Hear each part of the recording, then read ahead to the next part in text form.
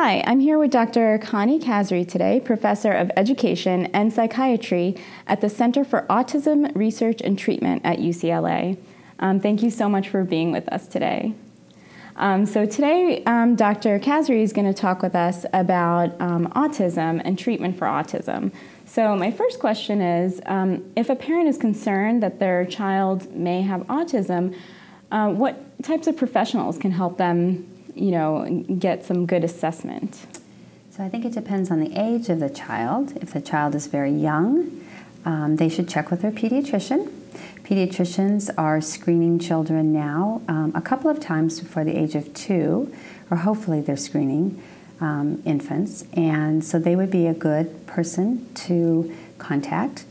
If their pediatrician doesn't seem to have any concerns, but the parent continues to have concerns, they should actually seek out an assessment from a psychologist or a Center for Autism if they have one in their area. But probably almost any area now has somebody with some expertise in autism specifically. So they should really seek out that evaluation.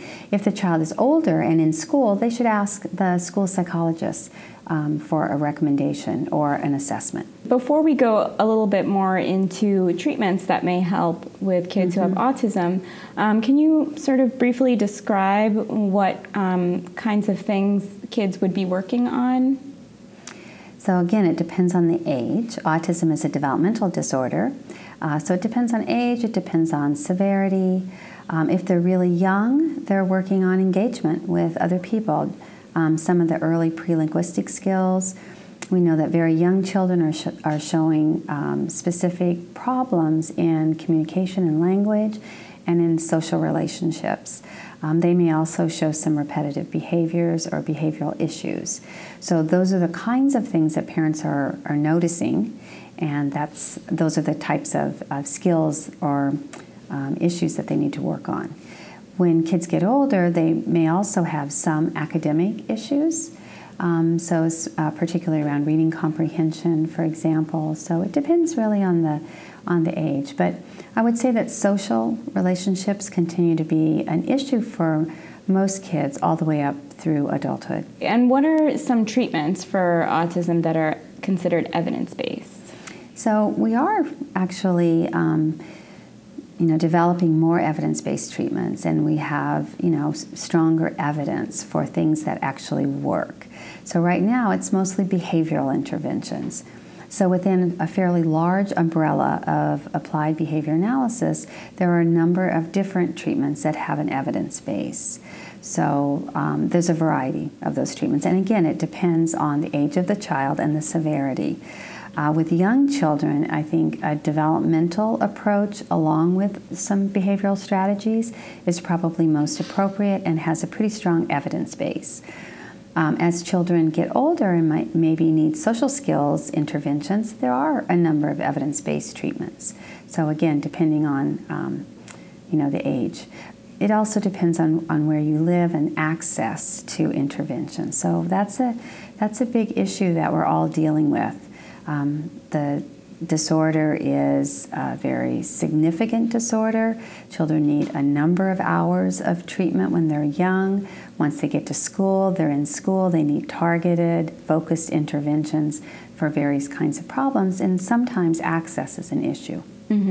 So you said they need a number of hours. Is there a recommended number of hours of treatment for young children? Well, we do have a recommended number of hours. So it's not based on a very strong database in terms of comparing, say, is this many number of hours better than this many number of hours. But for most children under the age of 8, it's recommended that they get anywhere from 20 to 25 hours of treatment, and that treatment involves both behavioral, educational interventions, as well as some of the therapies like OT, PT, and speech. So again, access can be a huge issue. So for very young children, we recommend teaching parents and other people in their environment as to how to help the child so that we can fill in the numbers of hours that children need. So you mentioned that these evidence-based treatments fall under a broader umbrella. I'm wondering if you can describe some of the things that a therapist who's using evidence-based interventions some sort of strategies that they would use? So in general, I think structure works pretty well for children with autism. So you want to have some structure, you want to be very consistent, you want to choose goals for that child that are developmentally appropriate. So if it's a very young child, you want to make sure that you're not giving them skills to accomplish that might be at their age, but developmentally they're much younger. So I think we want to target the skills more developmentally so that we don't have children who develop a lot of behavioral problems because they're frustrated. For a lot of our very young children, they need to have access to communication. So however that is, I mean, it could be through access to people and they're starting to develop words. It could be through some augmented system. So a lot of children use PECS or an augmentative system or an iPad.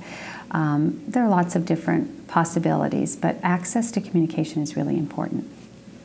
So are there any treatments that are not recommended for autism? Yes. Based on the evidence, there are actually quite a few treatments that probably aren't, well, they're not, they don't show any effect on core deficits or on functioning. And some of them are actually dangerous. And so we may not want parents to engage in those. Things like hyperbaric chambers, chelation have been shown to be not effective. They're also very expensive, potentially dangerous. So sometimes parents try them, and hopefully, the child is still safe. Others that don't seem to be effective, but that individual parents may find effective for their children and that may not be harmful, are things like diet, for some children.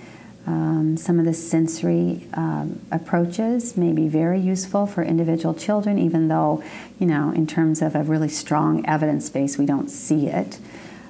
So I think those are things for parents to consider. Are there any other important tips that you would give to parents if they're concerned about their child?